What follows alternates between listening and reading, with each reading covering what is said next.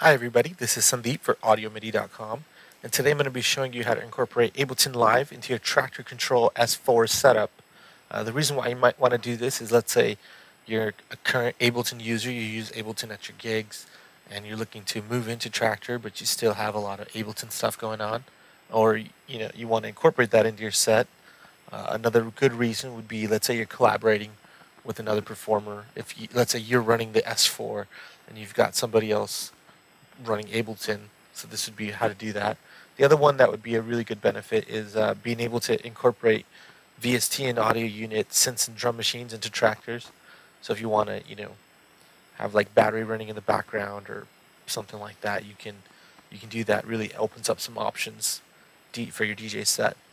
Now I'm going to show you how to set it up. What we're going to be doing is we're going to have MIDI sent out of Traktor into Ableton, and then have the audio from Ableton come back into Traktor. A lot of the old school hardware guys are pretty familiar with these types of processes, but there's a few things to know with regards to software and doing it all internally. So I'm going to show you how to do that. First thing that's important to know is I'm going to be doing this within the same computer. My Ableton and Traktor running side by side. So there's my Ableton, and here's my Traktor. So they're running on the same computer, which is a little convenient if you're trying to move over from Ableton. So first thing we're going to do is we're going to set up Traktor to send the MIDI data out. Well, we're going to do this by going into preferences. If you give me a second, I got a little beach ball going. And what we're going to do is we're going to create a new MIDI device in Traktor, and we're going to have that MIDI device send out a MIDI clock to Ableton.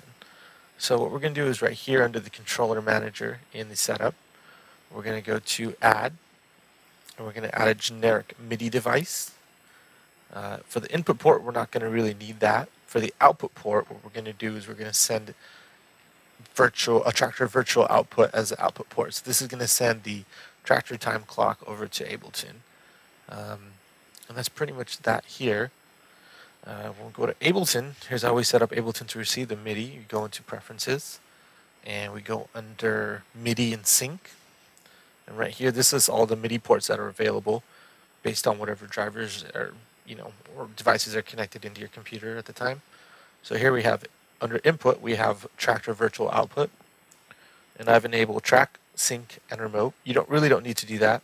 You can do Sync, and that'll be just fine, but I just like to keep it on.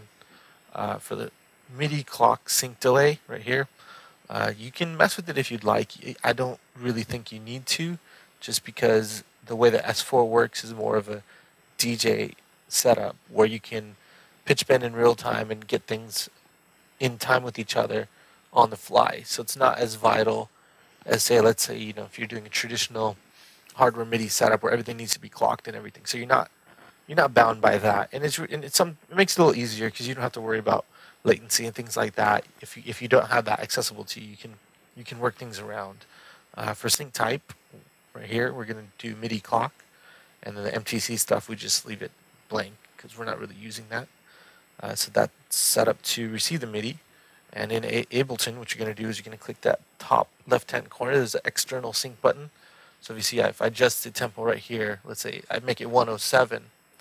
The Traktor over here is saying 121.48. When I hit external, you'll see it jump in a second to 121. It's 0.46. It's a couple bits off, but nothing to really make a difference and affect the set. So that's not a problem. And then the next step would be sending audio from Ableton into Traktor. The way we do this is just by using I'm using an external sound card, which I found the easiest way. There's no really internal way to do it when you're using the S4, just because you want to have a physically plugged in on the back of the unit. So I have a Native Instruments Audio 2 DJ interface set up, so I have the audio coming out of here. Like I said, the latency I'm not too worried about, so it's nice to have it as tight as possible, but if it's not accessible, if it's tough to do, then that's fine. So I have it coming out of the Audio 2 DJ, and then if you see on the back of my S4 unit right here, I have the RCA plugs connected into the back of the unit. So that's all good to go. The next thing I'm going to be showing you is these MIDI parts that I have in Ableton. What I've got right here is I have a test MIDI clip. It's just 4 notes of ascending notes. Sorry, 4 notes of ascending, notes, which make up 1 bar. So it sounds like this. It just goes just 1 2 3 4 1 2 3 4, real simple. And then same thing on this synth.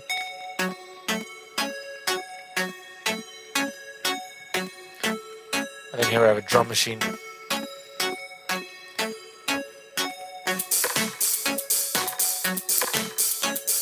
And like I was saying earlier about not having to worry about having everything in sync, because you can push things in time and pitch bend the Traktor stuff to get it in time. So you'll see if I'll start the track and it might not start off perfectly, but there's something I can adjust. So pitch bend a little bit, and there you go. We're in time.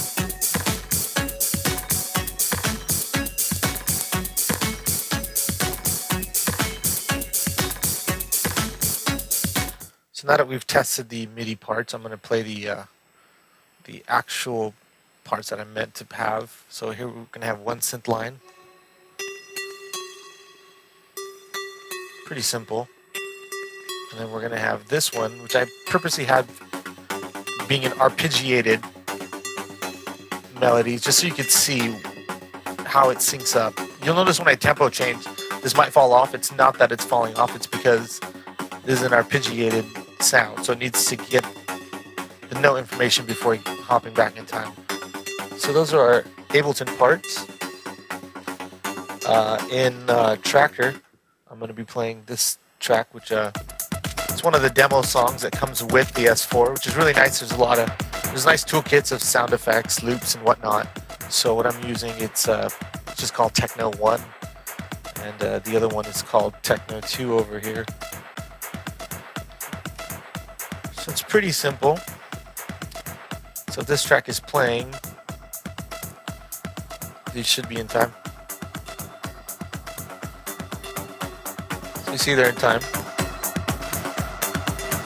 And we can do some improv here.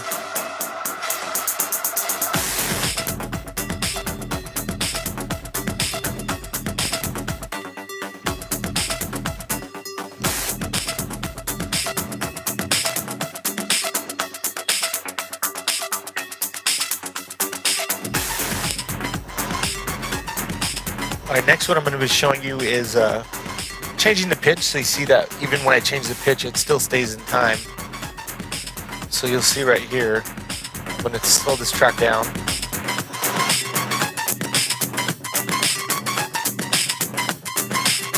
And I found if you move a little slower it's a little better, but it responds to fast changes as well.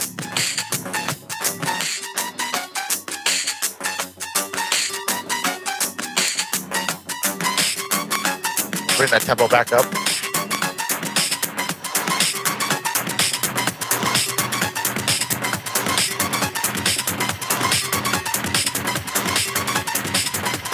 So you see, like I said, it's pretty responsive.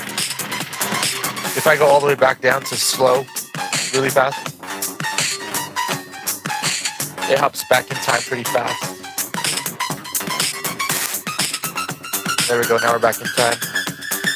Next I'll show you mixing in another track. So here's our next track that we have queued up.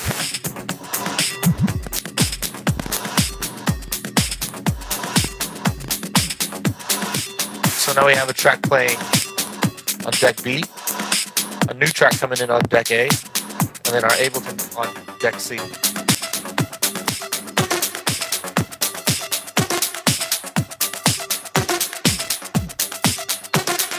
So this is like a normal DJ set would go.